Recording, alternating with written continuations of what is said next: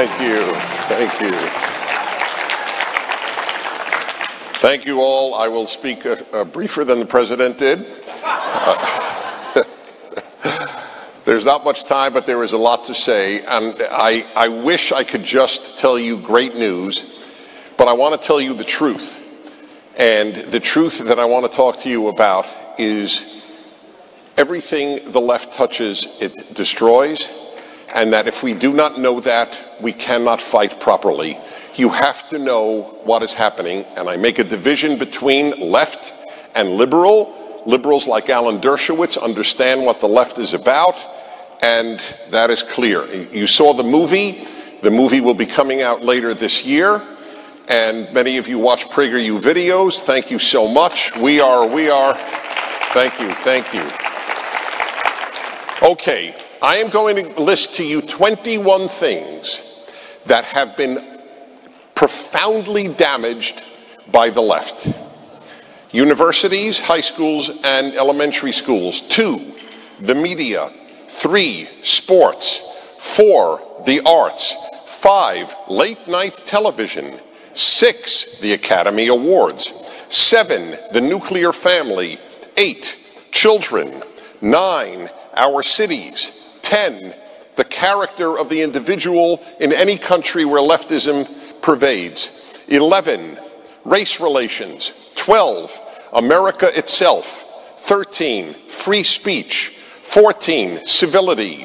15, the Boy Scouts. 16, men and women who no longer even exist as distinct entities. 17, economics. 18, human worth and fanticide now being okay. 19, Israel. 20, human happiness. 21, religion. 22, truth. Every single one of them has been damaged by the left. I tell every Republican who runs for office, you cannot run against your opponent. Your opponent is irrelevant. Your opponent may be kind and fine and served in the armed forces and have a beautiful family. You are running against someone on the left. The left is destructive. There are nice people who, in their naivete, support leftism.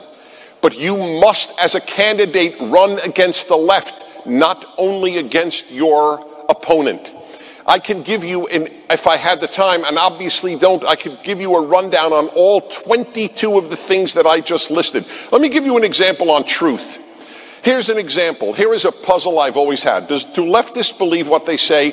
They say that the campus is a rape culture. I want you to ask any of your liberal friends or relatives. Don't alienate them. I want you to keep your friends and relatives. But I would like you to ask them, do you believe that the campus is a rape culture? And I assume if they're liberal, they may say no, but if they're left, they will say yes. So then ask them, why did you send your daughter to college? And then you will hear crickets like you do now. Do you know that the only thing I don't know about the left, and I've been studying them since I was at the Russian Institute at Columbia University. I've been studying Marxism, communism, leftism my whole life. There is still one thing I don't know. Do they believe what they say? Do they really believe the earth is going to be essentially extinguished in 12 years? Do they believe that? Do they believe that all oceanfront and seashore properties will be inundated? So ask them this question, like the one about the rape culture and sending their daughter to college. Ask them, if they own any seashore property, are you selling your house? Why don't they all sell their houses? If they believe that within 12 years, all seaside properties in the world will be inundated by a Noah-like flood, why aren't they selling their properties? I don't know the answer to my question, do they believe what? Do they really believe that America is racist? Do they really believe that? Then why are there so many racial hoaxes? Jussie Smollett is only the latest in an entire series of race hoaxes.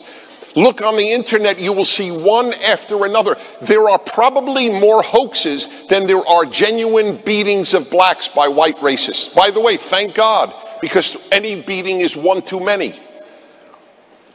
Did Jews make up hoaxes in the 1930s in Germany? We better make up some anti-Semitic beatings because, hey, otherwise people won't realize how anti-Semitic Germany is. You understand the absurdity of it? I don't know what they believe. Whatever the item, do they really believe Israel is an apartheid state? Then how are Arabs in the government? How is there an Arab Muslim member of the Israeli Supreme Court? How are there Arab Muslims in Israeli embassies representing Israel? Were blacks doing this in South Africa? One of our PragerU videos is of a black South African who lived under apartheid and who is a member of the South African parliament. He is so disgusted that the left says Israel is an apartheid state because he knows it cheapens the term apartheid. He knows what real apartheid was. They yell at the president for lying. The world of the left is all false, and there is no libel as great as the libel, America is racist. This is the least racist, multi-ethnic, multi-racial country in the history of the world. So let me end, let me just say this to you. It's so painful. I don't know what is worse, calling bad people good or good people bad. I don't know what's worse. They both infuriate me. This country is such a good country. I don't compare it to utopia. Utopia is in heaven. On earth, this is a really good country. The left doesn't know it. The president said, the left hates America. I will prove it to you. I will prove it to you. Let me ask you a question. If you met a man married to a woman who said, I love my wife, but I would like to fundamentally transform her, do you think he loves her? No, you don't. Does she think he loves her? No, she doesn't. If a wife said, I love my husband, but I would like to see him fundamentally transformed, would you believe that she loves him? No, you wouldn't. Barack Obama said 5 days before he was elected in 2008, we are 5 days away from fundamentally transforming the United States of America. That's what all of these Democrats running want to do. They want to fundamentally transform. And just like you cannot believe that college is a rape culture and send your daughter there, you cannot tell us you love a place you would like to see fundamentally transformed. That, in a nutshell, is the difference. We love America because it is good. They hate America because it is good. Thank you very much. Thank you.